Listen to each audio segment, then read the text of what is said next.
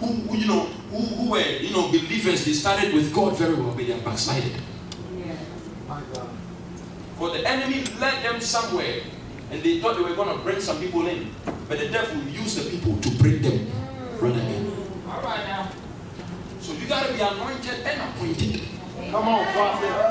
Come on, prophet. That's it. To go to certain places. Yeah. Hallelujah.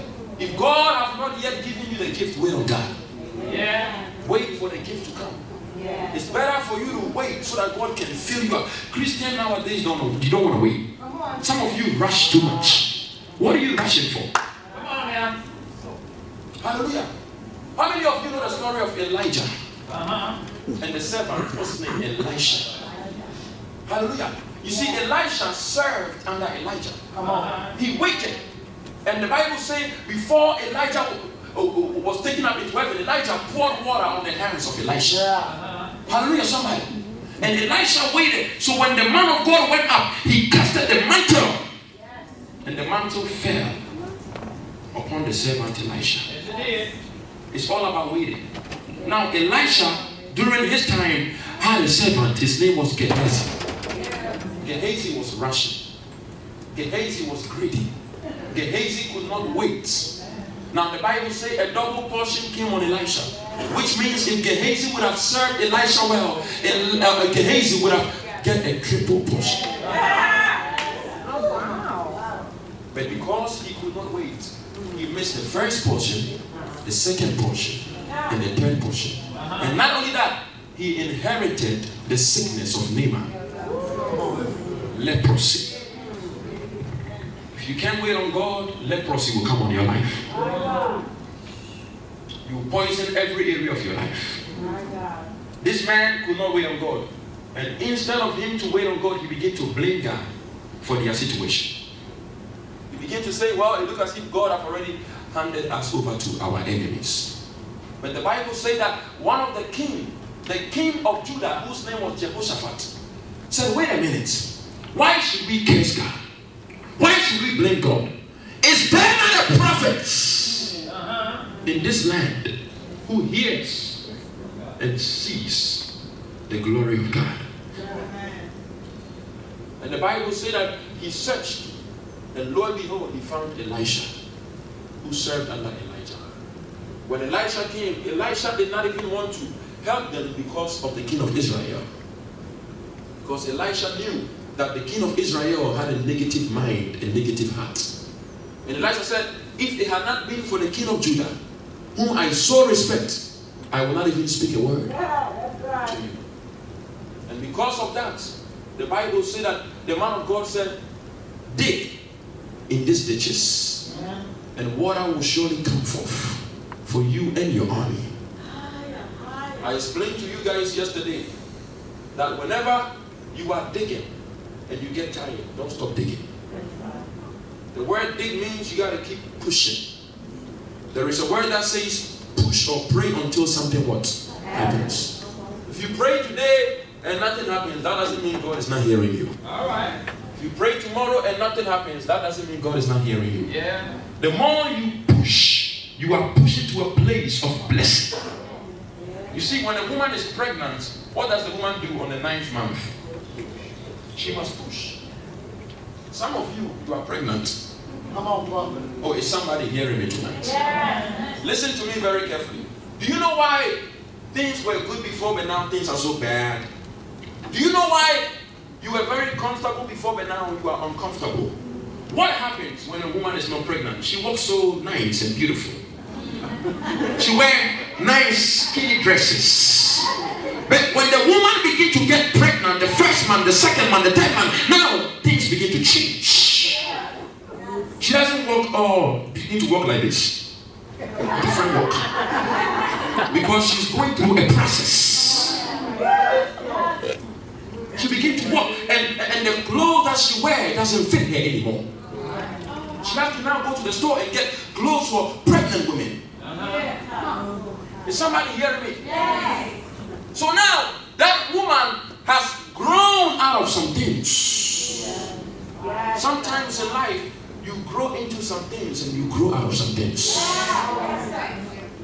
The same clothes you wore when you were 5 years old, you don't wear those clothes anymore. Is somebody hearing me? You have grown out of the clothes you wear when you were 5 years old. Is somebody hearing me? The shoe you used to wear when you were 20 years old, you have grown out of it. So the size change, the appearance change. It's the same way when you are pregnant in the spirit. Are you experiencing hardship in your life? Does it look as if the atmosphere around you is changing? It is a new season. You are probably on the 9th month in the realms of the spirits. You gotta keep pushing. Don't give up. The Bible says the expectation of the righteous. Now let us analyze that word expectation. When a woman is pregnant, somebody will say that she is expecting. When the time comes for the baby to get ready to come, oh, so and so is expecting. Somebody, you are expecting a miracle. Your expectation, the Lord said, it will not be cut off. It will surely come to pass in your life. The king of Judah, the king of Israel, and the king of Edom were expecting. They needed water. They needed life. There is a blessing in you. The Bible says, as soon as Zion travails, she will bring forth a man-child. What is a man-child? The man-child stands for your blessing, your destiny. The things you've been going through in pain. When a woman is pregnant, it's so much pain. She begins to spit. She feels uncomfortable. Amen. She begins to go to the hospital for checkups. Her body is not functioning well anymore. Because there is something in her that is big. There is a big blessing in you. Spiritually.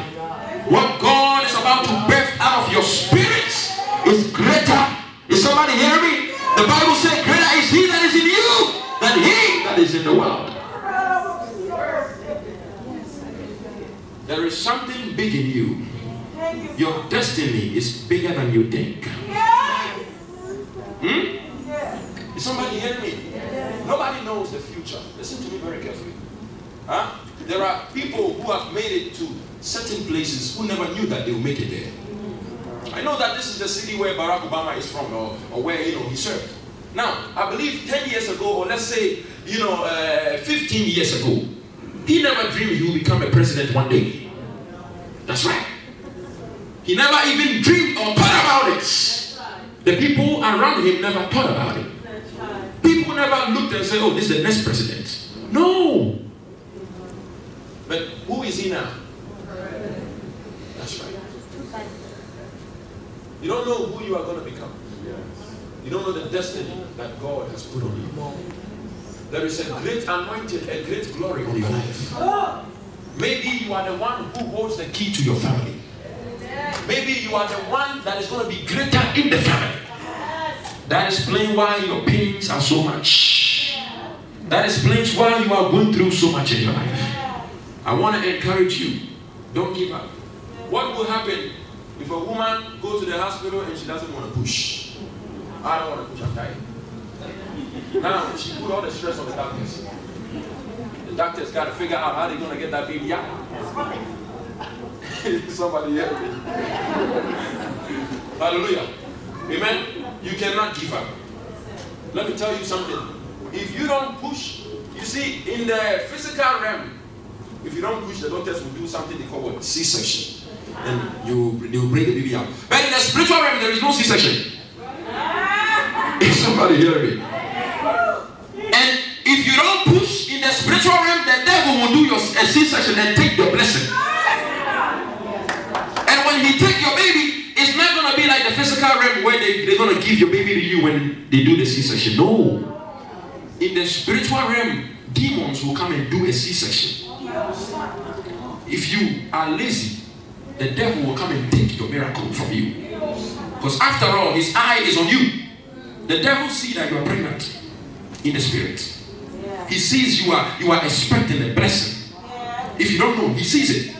That is why he's hitting you so much. He's trying to cause you to abort your blessing. He's doing everything that he got to do to make sure you don't bring forth that blessing.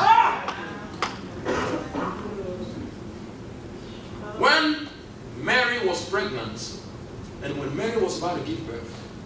So many enemies heard about it. Herod said, I heard that somebody, a king is about to come on this earth. And the devil entered into Herod. And Herod gave a command for 1,000 and so soldiers to go out there to search for the baby that had been born. And they said, kill every male child until you find that baby. The devil sees what God is about to birth in you. So he's attacking you. He wants to kill you. But the Lord has sent me here to tell you, before I leave back to Orlando, that you've been pushing. You are pregnant. You've gone through the experiences. And you are almost there. If God has allowed you to see this new year, if God has allowed you for you to open your eye every morning to see the beautiful sun shining, it's because God himself is also waiting with you till the day you bring forth your miracle. God has set a date and marked a day on his calendar, the day that you will bring forth your blessing. Is somebody hearing me? Everybody here, there is a date. The same way God set a date when your mommy was pregnant for your mother to bring you forth on that date, which is now your birth date. It's the same date God has for your miracle, your blessing.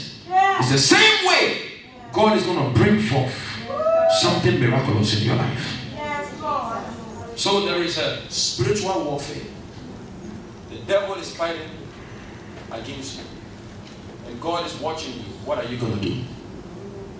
God said, I have given you everything that you need.